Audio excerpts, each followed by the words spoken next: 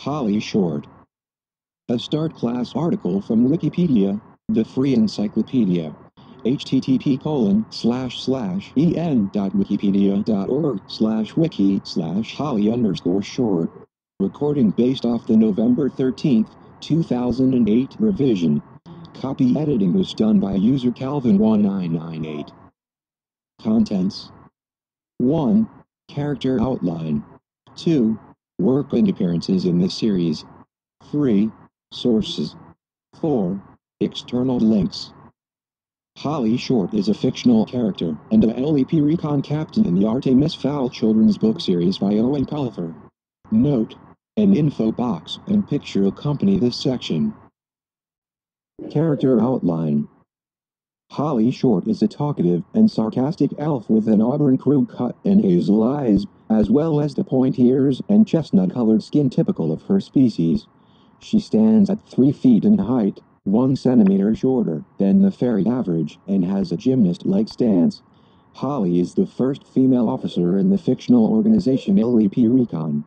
In the companion book, The Artemis Fowl Files, she notes that she eventually earns the respect of her male colleagues. Holly is able to disobey the orders of superiors and defy rules if she believes that she can be of more help that way, and has gotten into trouble multiple times for defying a direct command. She is described as pretty, but in a dangerous way, comparable to a black widow. Her interests are playing the fictional fairy game, crunchball, reading, especially thrillers, and flying with artificial wings. Holly's mother, Coral Short, is described as a European elf who was temperamental and had an appearance similar to Holly's. It is revealed in Artemis Fowl, The Time Paradox, that her mother worked in the Lower Elements Police Division, LEP Marine, and died after she was exposed to dirty radiation, which is poisonous to elves.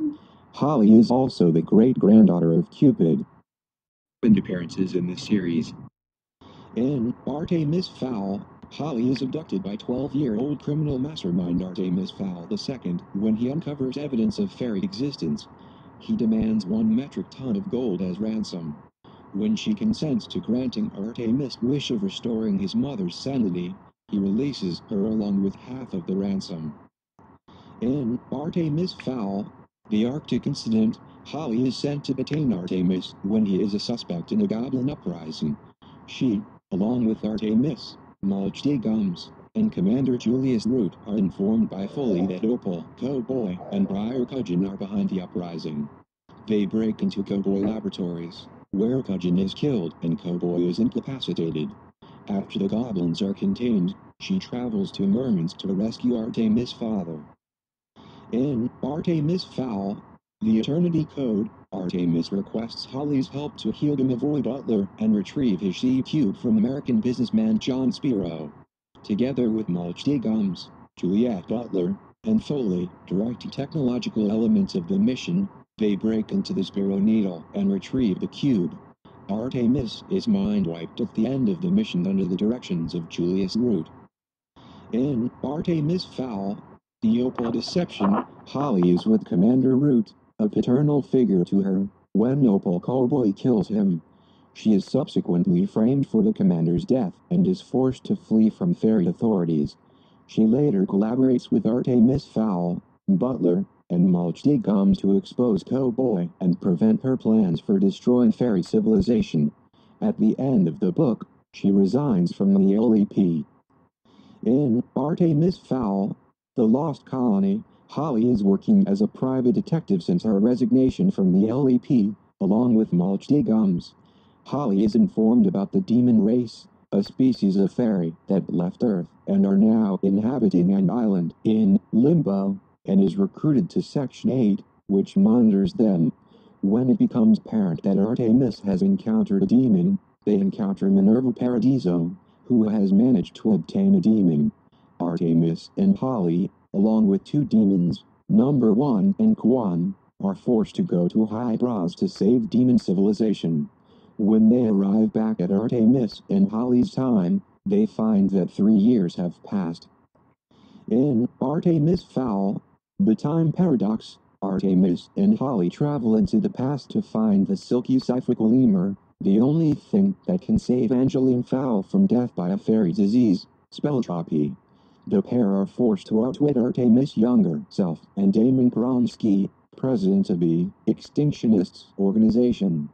They eventually encounter Opal Cowboy, who needs the silky Suffolk lemur to increase her own power. Angeline is freed, but Opal disappears at the end of the book.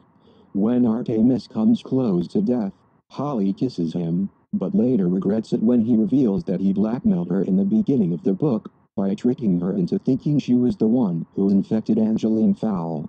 Sources.